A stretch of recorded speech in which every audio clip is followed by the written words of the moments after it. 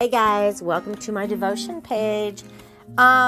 Today we're going to talk about burying the hatchet.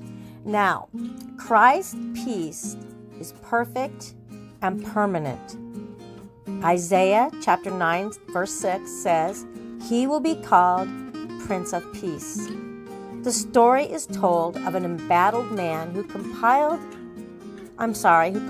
literally with the adage to bury the hatchet.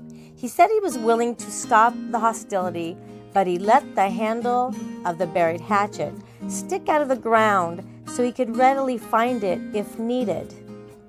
Jeremiah knew of prophets and priests alike who failed to resolve people's conflicts, who dressed the wound of thy people as though it were not serious. Peace, peace, they say, when there is no peace. Jeremiah 6:14. At best, they settled for a truce or an armistice. They encouraged people to bury their hatchets, but allowed them to let the handles protrude. In prophesying the coming of the Prince of Peace, Isaiah spoke of God's true peace with mankind through the mediating Messiah.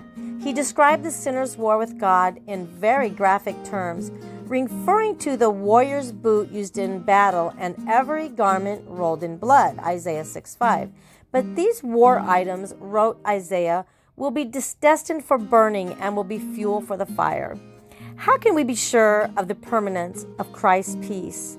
The prophet continued with this proof.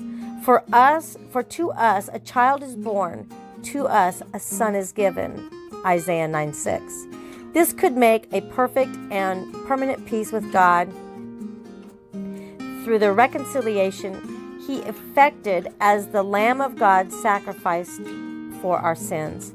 Now the church's spokesman can comfort God's people by proclaiming to them that their warfare is accomplished, their iniquity is pardoned.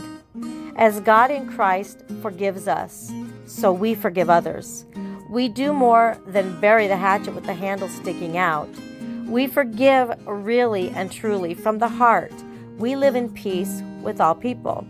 And as I've quoted that scripture before, if at all possible, live at peace with all men. Prayer suggestion: thank the Savior, the Prince of Peace, for carrying out his ministry of reconciliation and granting you peace. There you go, guys. Have a great day, and don't forget to bury the hatchet. Bye-bye.